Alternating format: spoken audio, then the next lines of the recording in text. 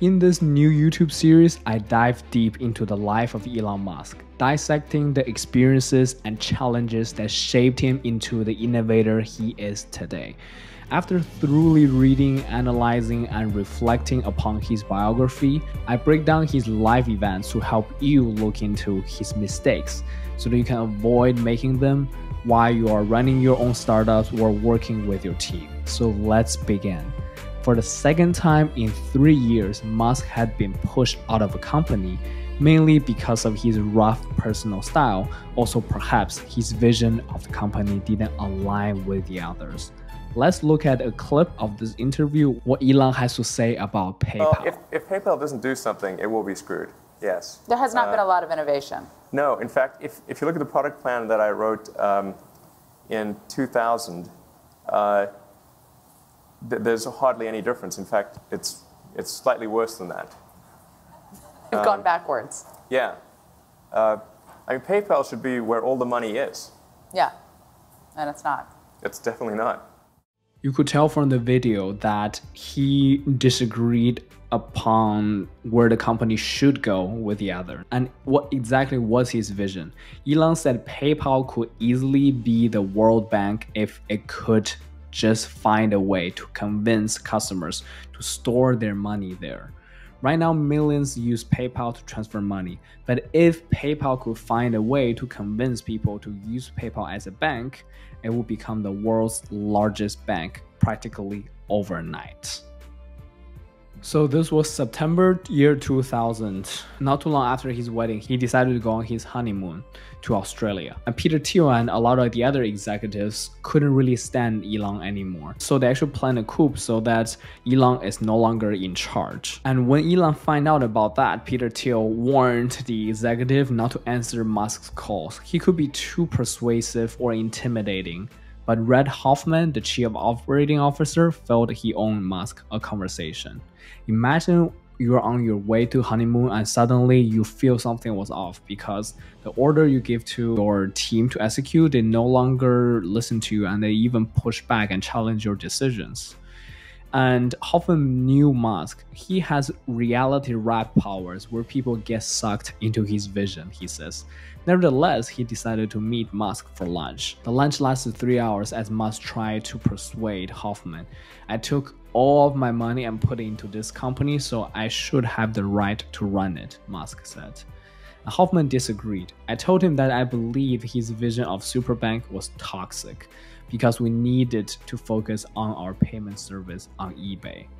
And for the second time in 3 years, he got kicked out of the company.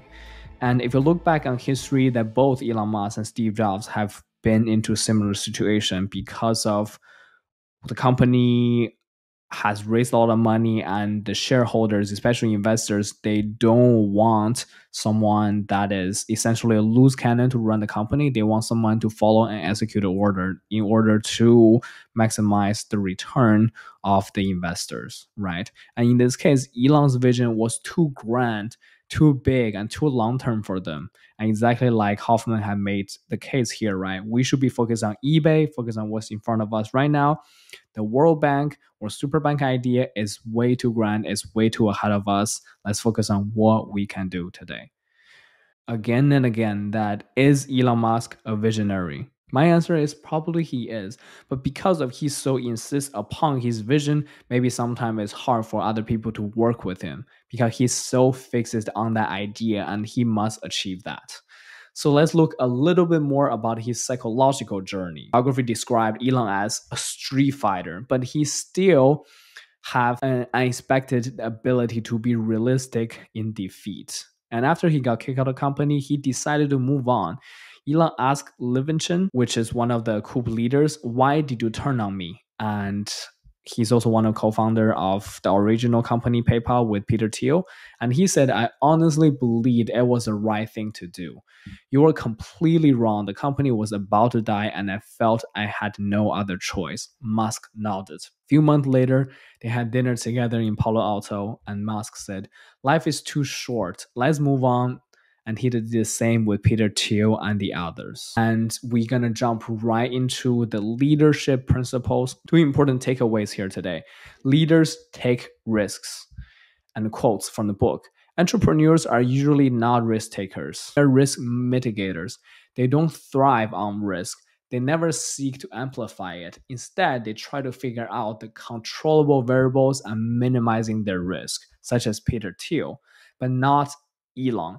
He was really amplifying risk and burning the boat so we could never retreat from it. And they use Musk's McLaren crash as a metaphor, floor it to see how fast it goes, to push it so hard till the engine breaks, right? And this exactly leadership principle were how Elon Musk operates. We're gonna show up again and again later on when he runs Tesla, later on when he runs SpaceX, and the Falcon 1 engine, the Roadster, the Model S, and gonna show up over and over again. And it's something for us to reflect upon, right? And Peter Thiel reflected and commented on this issue. But if crazy companies like SpaceX, Tesla work, that everybody thought couldn't possibly work, then you said to yourself, I think Elon understands something about risks that nobody else understands. A leadership principle number 2 is a Chinese saying. It's called 宰相肚里能撑船, which is the literally translation is the prime minister's belly can support a boat. It means that take the high road or rise above it. Because in the business world, especially, for example, if you work in VC or crypto or tech startup, the circle is very small. And you never know what's going to happen years or decades later that you might run across the same people that you were beefing with in the past. So that's one side. Another side is that as driven, as motivated as you are, as such a visionary as you are, it is just always better and easier to not be an asshole and to move on, to forgive. And there's something actually much more powerful to forgive and to move on and then to hang on those little things and try to get revenge down the line, right? So there you have it, the quick, straight to the point summary of Elon Musk, what happened to PayPal and why did he got kicked out of the company. And most importantly, the leadership principles, 2 very important one, leader take risks and rise above and move past what other people did to you. So keep those in mind. I trust that you enjoyed this video. Make sure you subscribe because new videos where I dive deep into the biography of Elon Musk is coming out every Tuesday, Thursday, and Sunday. This is Jazzy. Thank you so much for watching.